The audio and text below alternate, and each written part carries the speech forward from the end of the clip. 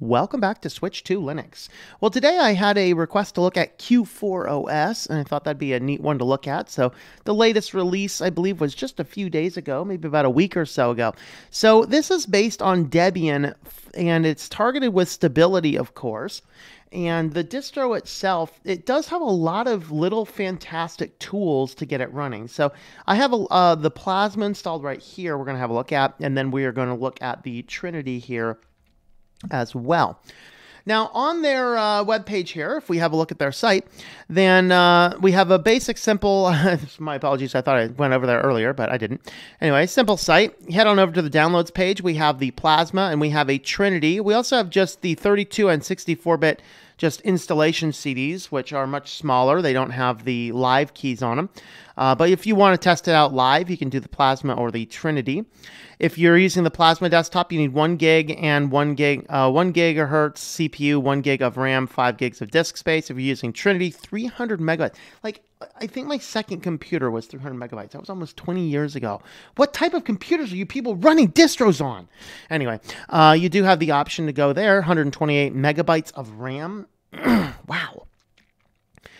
They do have an installer for Windows, so this is if you want to set this up alongside Windows. They have a .exe file that you can run that will set this up right next to Windows. I have no idea how that runs. Raspberry Pi builds, Raspberry Pi, and they have 2 Pinebook builds. They're available. Some ARM ports, and there's some other things. We do have checksum files for all the different pages, and you can go to other legacy releases on their site. So that's actually pretty cool. I have a lot of different options. Documentation, basically frequently asked questions, setup and using, Windows type setups, and we have our business page over here. They're looking for partnerships and things like that. So let's go ahead and have a look at the Plasma desktop here. All right, so we just booted the system off of the live key, and the first thing we actually get, this is very nice. Actually, this worked out better because I was going to show you the installed system, but I think the installation on this is interesting. So let's go ahead and have a look at this. So the first thing it says here is we booted into this black screen. It gave us a little notification up here, and then it says, hey, let's run through some configurations. So sure, let's go do some configurations. The first is the monitor configuration tool. So it's defaulting on this 1024 by 768 monitor screen. I don't like that. Let's go back up to what we're actually running, which is a HD monitor. So that's 1920 by 1080. Go ahead and apply that. Hit OK. Give this a second, and it's going to start up into the Plasma desktop screen here, and then we will be set to go. All right. So we first boot up here. We have a desktop profiler. We have desktop effects. So this, of course, will give us nice, cool effects, but it's going to take some extra system resources. So you don't want to do that unless you are, unless you're running on a better system here. The desktop profiler, if I remember correctly, so this guy here is just a single feature.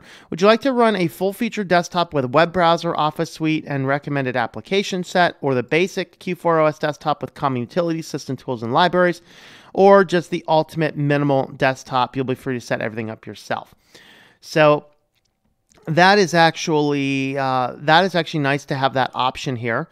So here's the basic. Now, of course, we're going to get this when we run the install. And so here is, you can install extra desktop environments as well. LXQT, XFCE, LXDE, Mate, Budgie, Cinnamon, GNOME, and Trinity.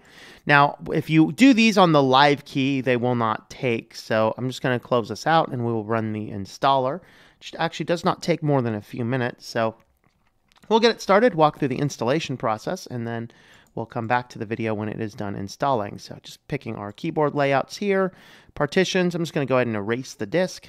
And let's go ahead and see what we're doing here. Q4OS is the computer name. Let me do my super secret password. That is definitely not 123.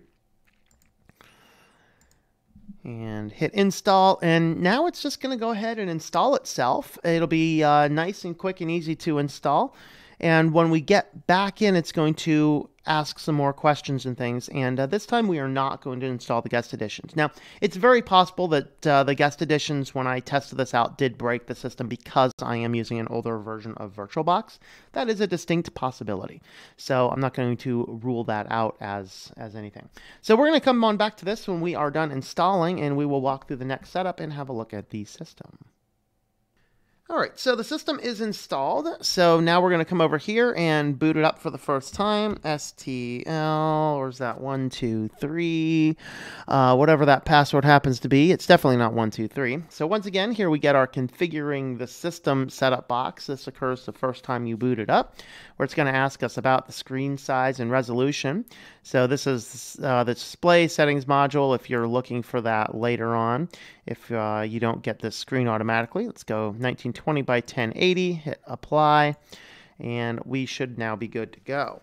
So now on the first install, we can do the full featured desktop with a web browser, Office Suite, recommended application set.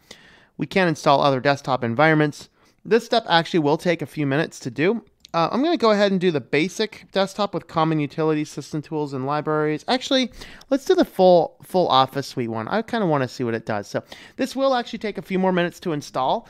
So it's getting all the packages, installing things, and then it's just basically installing a bunch of things. Now you do have, again, the option to go complete minimal with pretty much nothing. And you have a basic desktop with basic configuration settings. So those are options that you have. You will still get the ability to install other desktop environments. I did not want to do that here just for the sake of time. So you can see it's 30%. It's moving along quite well, but it's actually just downloading stuff. And it's probably going to take about another 5 minutes at this point in time. So we're going to go ahead and come on back when this is done, and we'll have a look at the desktop from there. All right, and we are done. So we're going to go ahead and click the finish button and see what we kind of have. Oh, we need to reboot the computer now. Okay, well, let's go ahead and reboot the computer now. That's no problem with that. So we'll reboot this guy up. And so we did notice it installs things that I don't like on Linux distributions. So I saw Google Chrome in there. It looked like it was installing LibreOffice 5.3, which, hey, this is based on Debian, so I can understand that, although I'd probably prefer to see a newer version, especially if we're going and targeting towards business enterprise like I think these guys happen to be doing. Let's go ahead and give it a second here to finish rebooting. Enter my super secret password. It's definitely not 123. And let's see what we got here. So we are booting back into full screen. Now, one of the things it's going to do is it's going to detect we're running a virtual machine and offer me to install virtual machine guest editions. I am not going to do that. And the reason is because it seems to break it on my particular version of VirtualBox. So we're just going to go ahead and run with this. But this is our basic layout. So we have the desktop profiler. This is the tool that we just ran. So it says here, would you like to install it? No, I do not want to. Would you like to be notified next login? No, do not notify me about virtual machines. Their notification screens definitely are reminiscent of Windows 95. So that's definitely interesting. Here's turning on desktop effects. So here's the various desktop effects. These are available inside of your settings inside of Plasma here, so we can turn things on, turn things off. Let's go ahead and push cancel. So there's switch to kick off start menu. So here is your basic Plasma menu. This is actually the menu I like to run when I'm on Plasma. Let's see what these, oh, that's available on for Trinity. Okay, well, it's something that, hey, would you like to install this? No, you can't. Okay. We can install proprietary codecs. So now we're downloading multimedia codecs. And wow, this is also very reminiscent of Windows 95. So I guess they've themed this guy up to look like an old Windows system. So let's go ahead and install the codecs. Let this go. And that's actually all right. If you're looking for a good Windows replacement system, then hey, why not, right? Let me see if we are actually using desktop. Yes, we do have the ability here to use desktop icons and things. We do actually have under our create new, they did give us actually a lot of things inside of our context menu here, which is actually quite impressive. Most Linux distros do not take this extra step, which I think is something many Windows users might be looking for. So easy to set up, but I like the fact that they've actually taken that extra step and put that in there, which is very good. All right. So our proprietary codecs are set up. And let's have a look at the installation applications here. So we can install applications. So it looks like this is just a simple software center. There's Synaptic, Google Chrome, Chromium, Firefox with LibreOffice. Although I thought most of these are already installed, unless... oh, maybe these are what is already installed. So let's have a look at the menu. Let's see what's installed here by default. So under Education, we have Mathematics and Science. Under Games, we just have, let's see, card games. So Solitaire is there. Graphics, Document Viewer, Libre Draw. We have an image scanning utility. Internet, we have Conqueror web browser, Google Chrome, and Thunderbird. Multimedia, we have Clementine, two disk burning utilities, VLC, and a YouTube browser. Very cool. Under Office, we have the full LibreOffice suite, including our databasing. Go ahead and boot up LibreOffice. So we are getting LibreOffice 6. I was concerned that that would be the 5 branch because that's what I was seeing in the coding, but I'm not exactly sure which what the package is calling for. So they're 6.1, a little bit older version of LibreOffice, but definitely LibreOffice 6. So no real big deals on that one there. Here's our basic system settings. No, all right, okay, fine. I enter my super secret 123 password, I guess. I guess we're configuring the firewall now. All right, so we can turn on or turn off the firewall. I'm behind a really beefy router, so I don't bother with the firewalls on the computers that never leave my office. Under our utilities, we have our file manager. So is this using Crusader? Welcome, Crusader. First run, we'll check for external applications. Okay, so some batch remainders. All right. Okay, I don't care. Just open the file manager. Okay. Okay, so I guess this is just a file manager like that. Let's hopefully we still have something like Dolphin on here as well. Okay, good. I'm gonna say if that was my only file manager, wow, that's not user friendly. But no, we do have Dolphin here, so that's good. So that's there. All right. So now that I've had a look at this, it looks like Google Chrome is already here. Chromium is not. So it's not telling us what's already here. So that might be confusing for some users for sure. But if you want to install Firefox, we have this, Chromium, LibreOffice. So a lot of these are already installed. Hey, here's a thing for NVIDIA drivers. If you want proprietary NVIDIA drivers, if the open source ones aren't good enough for you. Here's Wine as an option for installing Windows applications, VirtualBox guest editions.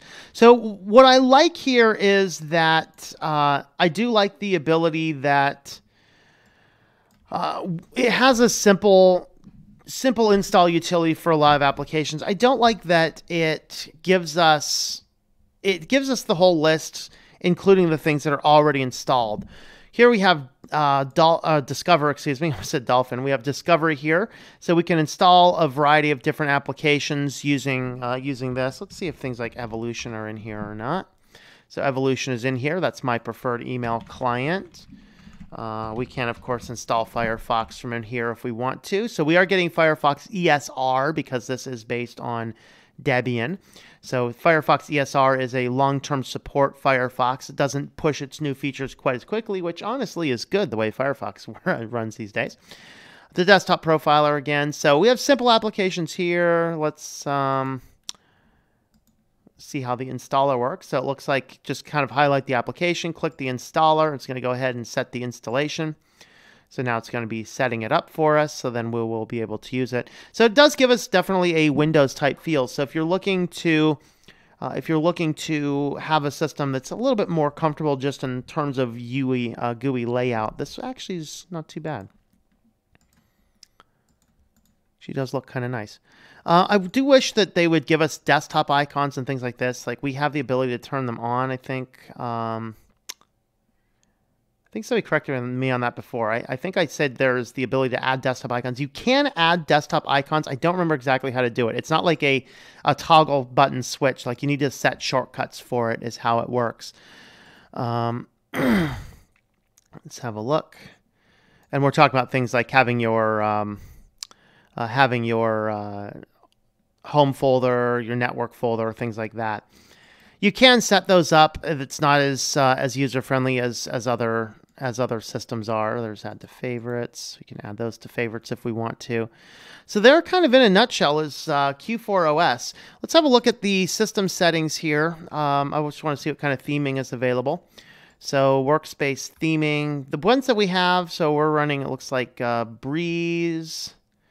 And so we're basically just running the simple Breeze workspace theme.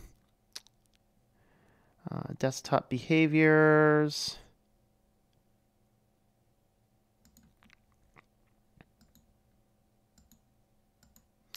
Your screen edges, screen locking, virtual desktops. All right, so somebody asked on the comments there as we were recording this, how do you change the screen resolution inside your system settings? I tried to find this the first time. I realized there's so many settings inside of KDE. And you come all the way down, find hardware. Down here under hardware, we have configuring printers. KDE Connect is connect an Android phone to it. But under your display and monitors, this is where you're going to change your screen resolution. You can enable or disable certain displays. We have compositors, we have gamma settings. So there's a lot of different configuration options you can have. So that's where that is at. There's multimedia, audio volume, audio and video volume, various input devices, keyboards, mouse. So we have left hand, we have right hand. I don't have a joystick on here. I don't have a touchpad on here. So of course it tells me, hey, no touchpad. Here's your power management, so you can adjust your power management settings over here. So there's a lot of hardware configurations down here. Of course, network, personalization, workspace, and appearance. So that's where you find all of those guys over there. So that is Q4OS, and that is the Plasma desktop. We'll come back for the Trinity desktop. All right, so here we're going to have a look at the Trinity desktop. So we're going to run through the installation process, see what this guy looks like, and have a look at if this is going to be a better or worse build for us. Of course, this one's kind of built for the probably more the super low-end computer that does not have as many system resources. This one does have that RAM requirement of 128 amazing megabytes of RAM. Shocking. And a 300 megahertz processor. I haven't seen one of those since 1999. So let's see how this guy happens to look. So we're kind of booting up. We have configuring the desktop theme, moving file system to RAM, configuring the system. All right, let's see. Scaling factor. Our scaling factor looks just fine. I'm okay with our scaling factor. Let's see if it gives me the screen size resolution ability here as well. That'd be fun. All right, we are setting up the Trinity desktop. Should I follow the white rabbit, people? All right. Okay, well, let's see. So here's our menu. Ooh, this is like looks exactly like. I don't have a desktop audio turned on for you guys, but we actually got like a Windows-esque startup sound, which is kind of cool. Let's see, appearance and themes.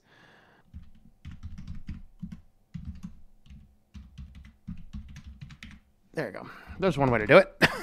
All right, now we're full screen. I don't know where to find it on that, but anyway, here now we can install Q4OS. So I'm wondering if we will have the ability here to run the profiler like we did before. So setup is very similar. Let's go ahead and erase the disk. Q4OS. Enter my super secret password. That's definitely not 123. And run the installation process. All right, so our installation is complete. So I'm looking at the Trinity desktop for the first time in probably about a year there. And the Trinity desktop is definitely going for a Windows XP feel. So if you really liked the style, look, and layout of Windows XP, it's going to be definitely for you. So username and my super secret password, which is definitely not 123. Go ahead and get logged in here and see what it looks like. Okay, so we're configuring the desktop theme. Let's configure the scaling factors, which all looks fine to me. One thing I would like to change is the desktop environment. So, all right, please select a default application. So we have Trinity and we have KDE Plasma. Install and set KDE Plasma. That's the one we looked at in the other video. I want to keep Trinity. So now we have the options to go with the full installation suites again. So let's go ahead and do that, and this will probably take a few more minutes to do like it did the last time, although it's already at 100%. So unless that's just, it looks like maybe that was just translation stuff. So let's go ahead and come back on when this guy is done doing its thing, and we'll have a look at the Trinity desktop. All right, so we have just finished our desktop profiler, so let's get into the system here. And let's see it. One of the things, this is not giving me the nice option that the other one did of configuring my screen resolution. So I did find that. Ooh, hear that noise? Ooh, it's so nice. It's so Windows XP-esque. So if we head on down to our system, monitors and displays, enter my super secret password, and I should now being able to do this. Okay, no, we do not want to install guest box additions. All right. Everything is okay. Stop. I don't need your notification. So in here, what I'm noticing is I am not actually able to change anything in here manually. So I have no idea why this is, but I can't change that. If I actually go into the terminal, though, I should be able to change the screen resolutions here. Hey, kitty, don't type on my keyboard for me. Thank you.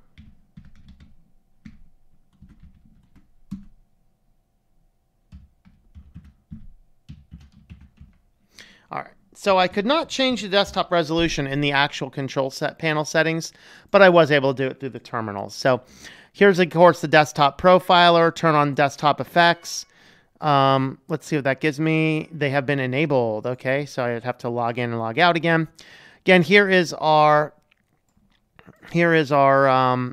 software application menu that we have. Pretty sure we're going to have the same applications that we had before. Very Windows XP-esque, you can see here, except we can change the size of that. So programs, accessories. I am not a fan of this menu. Holy crap, does that take forever to get into something? We have our games there, our internet, we have our web browser. We do have Kmail installed this time. I don't remember seeing Kmail installed on Plasma, which is kind of odd, but we do have Kmail installed over there. We have a lot more K applications I'm seeing installed on the Trinity version of Q4OS. So yeah, this is definitely an interesting menu option there. Let's go ahead and switch to this one. So we have different categories. So we have Q4OS structure. We have let's look at the kickoff menu. Let's see what that looks like. So we're now set to that. So here it's basically like it's very similar, it looks like, to the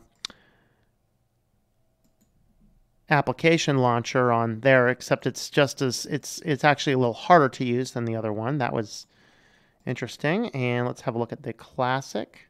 I guess if we change it to categories instead, it'll probably make it a little bit easier to do. So change it to categories. That's probably going to get us a better menu, in my opinion. Yes, that's actually a little bit better of a menu. More Linuxy, less Windowsy, but it's easier to find things. And let's have a look at our classic menu here. Okay, so here's our basic classic menu. So you have a variety of different menus to choose from. I do like the original Bourbon menu.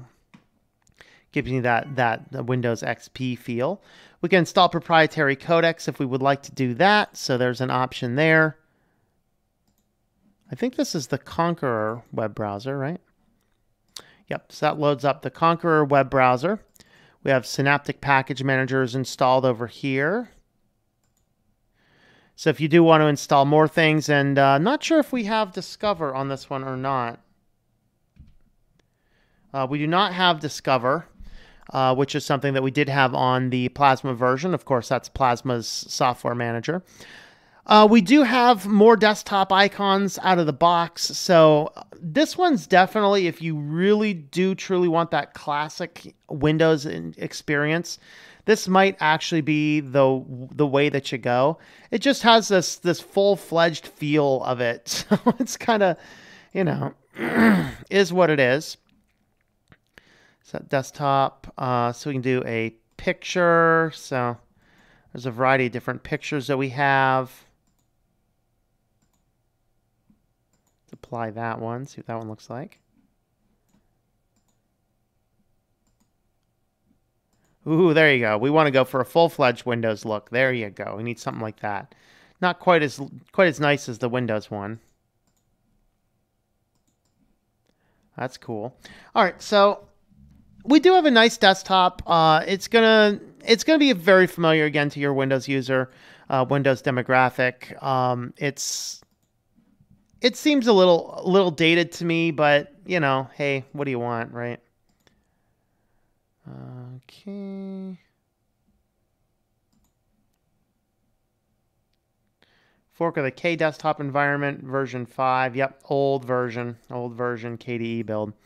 So there's Q4OS. This is, of course, the Trinity build of it. Let's go back into Office. Let's just see if by some weird chance they give us a different version of LibreOffice. I highly doubt they would have, but have a look. 6.1, so not too bad. I do like the look. It's this weird hybrid look. We do have some nice transparency effects over here, and then your old or skeuomorphics over there. So yeah. Anyway, there's Q4OS. Definitely interesting. So why might you want to run Q4OS? Well, it definitely has a lot more system utilities that are built in for your system utilities for installing things, getting things set up. I did find that the Plasma version did have a few more settings, a little bit more user-friendly than the Trinity did, particularly changing the screen resolution, at least here on the virtual machine. The tools and the installation options, I think that they're very good. They're targeted, I think, towards maybe more of a business environment that wants to get something up quickly and easily. It is based on Debian, so you're going to have a little bit older packages. If that's okay with you, then that's fine. Overall, definitely worth it. You are going to get a lot more stability out of this than some other distributions, I believe. Things aren't going to break quite as much for you. And, the release cycles are not insane that you're constantly having to rechange everything, which is really what you want in a business environment. So I would say that they've accomplished their goal. They have a really good system for a business environment. They have the more older Windows layout, the newer, more Linuxy layout. All those are good options. So overall, I think that this is a good distribution. I'm not sure I'm going to be running it specifically for a while, but at the same time, for a multi-unit business that has a lot of different computer systems that wants to use a good free Linux distribution, this is actually a good logical place to go. So kudos to that. So let me know your thoughts on Q4OS in the comments down below.